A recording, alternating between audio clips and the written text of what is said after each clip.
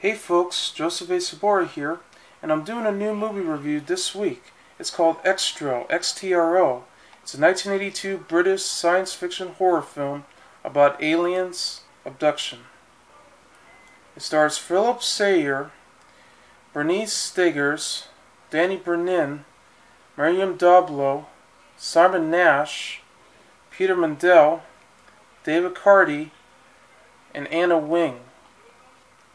And it's directed by Bromley, Davenport. The movie begins when Sam Phillips, played by Philip Sayre, and his child Tony, played by Simon Nash, are playing outside of their farm cottage somewhere in England. That is until a strong light appears, which happens to be an alien ship passing by, and somehow Sam has been abducted by a strong light.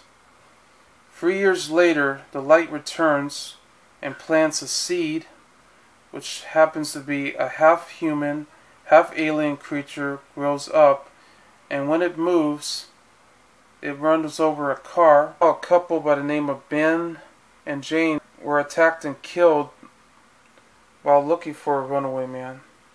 Also, another woman just came by, attacked, leaving her pregnant with a full-grown man, came out of her room and turned out to be Sam Phillips, who was actually on the ship 3 years earlier.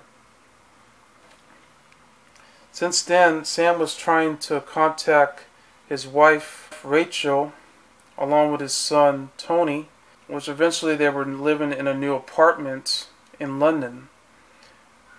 And since then, Tony has been having nightmares about the same abduction that he's been experiencing ever since. So far, Rachel has been living with her boyfriend Joe, a photographer, and a French roommate by the name of Annalise. When Sam finally came back to them, while he does remember his wife and his son and the abduction, he couldn't remember anything at all. So it turns out that he isn't quite the man he used to be. But his affection has been going stronger as he spends more time with his son, Tony. And as far as this affection has been going, Tony is becoming more powerful in the sense that his father was. And that's when things were going extremely wrong. And I may have seen this movie a long time ago, and it has to be one of the strangest and creepy films I've ever seen in a very long time, even for a science fiction horror film about aliens. I know there were a lot of alien movies like this, but this one was eventually a whole lot different than any other. And what made it so creepy is the way the alien looks. All cheesy and very creepy. It's the kind of creature you really experience. And yes, it is pretty gross out as the film gets to it. Yes, there was so many gross out scenes into it that kind of gets to you under your skin. And there were other scenes that were so awkward that it just seems to go no place whatsoever. Like the scene when Tony was already becoming, like Sam was, already becoming powerful and becoming an alien at this point. He started controlling his own toys, which eventually he had his own toy soldier and a clown dwarf, as well as a live panther on their path. Yeah. But the one scene I remember the most, however, was when a live toy soldier, more like a person in a costume, as you could tell, just went by the neighbor's doorstep and killing her. And I actually remember that scene in the film. There were other scenes I remember the most was when Sam was eating the snake's eggs from Tony's pet snake, Harry. And there were a lot of strange moments in this movie altogether. Especially when the clown dwarf was collecting all the alien's eggs from the French roommate. But it was actually good to see, considering the fact that this is also Maryam D'Ablos's screen debut, This was before she was in the James Bond film The Living Daylights as a Bond girl.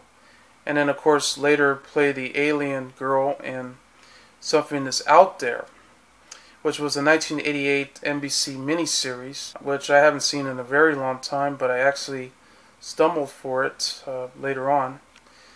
And it was actually a very good miniseries that later became a TV series, which was short-lived back in '88. But I've yet to check it out again because I haven't seen it in a very long time. I actually remember my dad actually recorded that miniseries back in May of 1988. I was 3 years old at the time when this aired, so yeah. So I had trouble remembering what the series was like until I took a glance at it, and now I remembered it. So it was cool.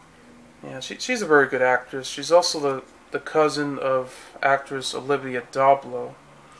You know, best known for The 1 Years and Conan the Destroyer and The Big Green. She's a very hot actress, if you ask me.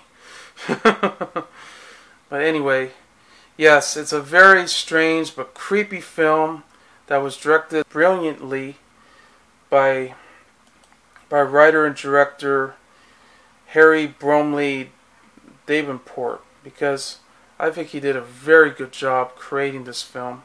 I know it's been getting a lot of harsh reviews from some major critics, but I guess once you get to it, you know you're going to enjoy it for what it's worth. But I really did enjoy it. Haven't seen it in a very long time. I've noticed that there have been a lot of cuts in this film. I couldn't believe it myself too when I saw that. But other than that though, it still looks good. I've seen the sequel too. It was decent. Not as good as the first movie, but it was a good one nevertheless. But either way, I enjoyed it. So I give Xtro, Xtro, that's what it stands for, 3 stars. I'm Joseph A. Sobora, and I'll see you later. Bye.